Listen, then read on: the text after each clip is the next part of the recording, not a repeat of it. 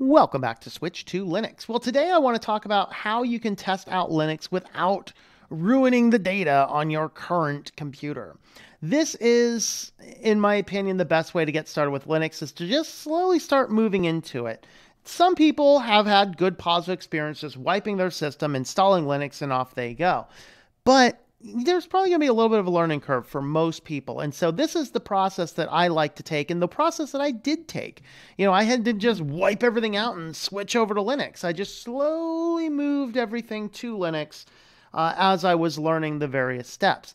Now, the first and easiest way, go get yourself a secondary computer that's kind of cheap that you can install Linux on. So for me, I'm in State College area. I just trotted on myself on down to the Penn State surplus store, and I bought an Omniplex computer, which is running a i5 processor, a 8 gigs of RAM, and they actually in Penn State, they install all their own dedicated graphics cards into those machines. I paid $75 for that computer, and it's actually my new work computer. And it runs perfectly fine for web design stuff. I mean, I'm not going to do video production on it, but I'm running Linux Mint 19.3 on that computer, and it runs perfectly fine. It runs every bit as well. In fact, it runs better than the old work computer that I had, and I paid 75 smackaroos for that thing. Awesome deal. Completely, totally awesome deal for a computer. And so that is your best first option. Now, when you are looking for a spare computer for running Linux, or if you're starting to switch over to Linux, there's a few things to keep in mind. I tend to prefer AMD over Intel processors, mostly because out of the box, they tend to work a little bit better, particularly with all of these Spectre and all these other issues that in the Intel processors, you generally have to run extra patches and it hurts the performance. I just prefer the AMD processors to it. Graphics cards, you want to be careful that NVIDIA generally does not have good support in the Linux world. So if you can, prioritize your AMD, or Intel graphics generally works fairly well as also. Now, the other area you may run into issues with on Linux is a wireless card. Now, what I actually have laying around here, which usually bypasses that, is, of course, you can get a USB dongle wireless card.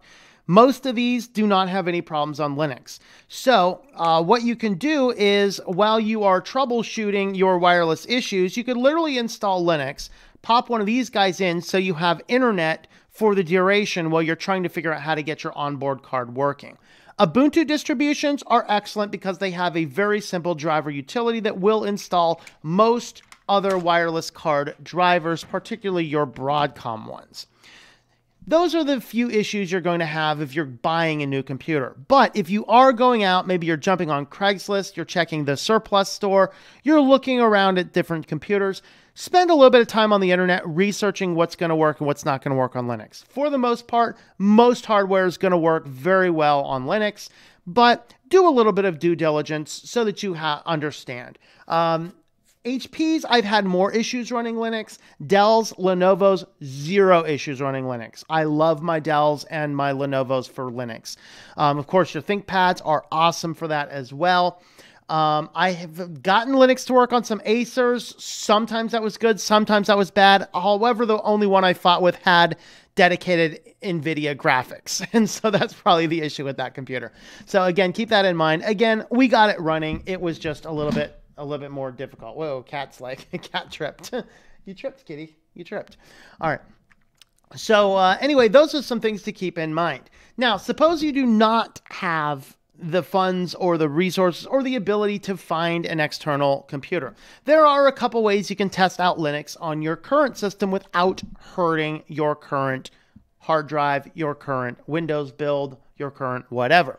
Now, I did a separate video on how to use virtual machine.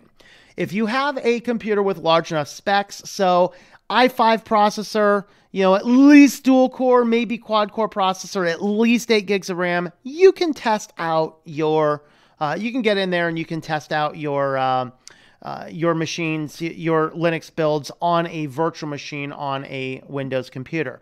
Now, there's a few steps that you want to do, of course. Get into your BIOS. I explained all this on that individual video that I will have linked here.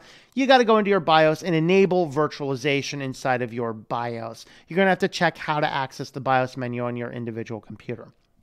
So we have a whole video on testing that on a virtual machine, so we're not going to go any further on that. The way that I prefer is by using USB hard drives. Now, I could either do a flash drive like this little tiny guy that's running, well, it was running Linux Mint.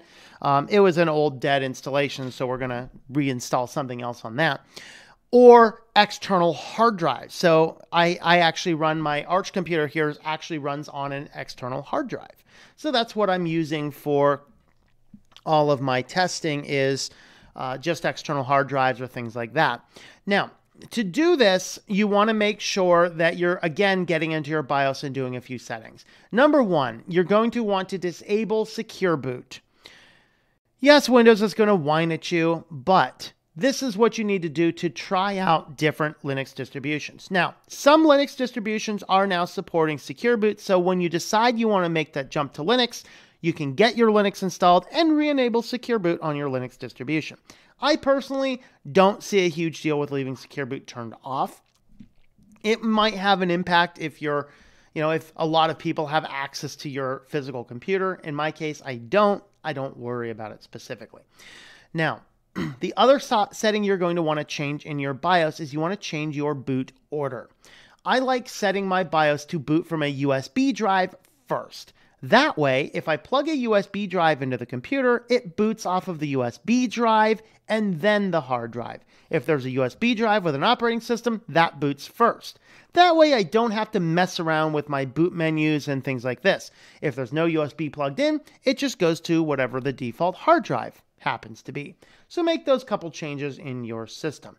Now, some of your BIOS are going to enable you to do a legacy and an EFI scan. My new Omniplex, I either can choose UEFI or I can choose legacy. I unfortunately can't do both. So whatever that happens to be worth. That usually doesn't get in your way most of the time. Now, what I like to do here is when I'm going to be testing out the Linux distributions, you want to get a way to add or burn the ISO image either onto a DVD drive or onto that USB drive. Etcher is a popular choice. There's a few other options out there. I think Etcher is the biggest one. So you can find Etcher for Windows. Download your Linux distribution. Use Etcher to put the distribution onto the USB drive, and then you can boot off of that USB drive. Now, if you're going to be installing Linux to the USB drive, there's a difference between a live key, where you can test it, but nothing ever gets saved, or installing a drive, which is when you're actually installing the operating system to a USB drive. When I am doing that, I do a couple steps. Number one, I pull the original hard drive out of the computer. There's two reasons I do this. The first reason is that I do not want to risk accidentally writing the distribution on top of my existing operating system. Okay? So I don't want to risk breaking that. So pulling that disk out of there, which is usually as easy as opening up the computer and just pulling out the cable to it if it's a desktop. If it's a laptop, open up the computer, pull out the drive. If you got one with the drive is soldered on, you don't have a choice. You're going to have to be more careful. The second reason I do this is because an operating system boots on a master boot record and then the operating system. I always want that boot partition, that master boot record, on the drive with the operating system. If you are installing a typical Linux distribution and you've told it properly to install to the USB drive, the default for most Linux installers, not all, but most, is to install the grub menu, which allows you to select what operating system is being booted. It installs that menu to the first hard disk in the system. Again, some installers allow you to choose where that gets installed. Debian installer does, for example.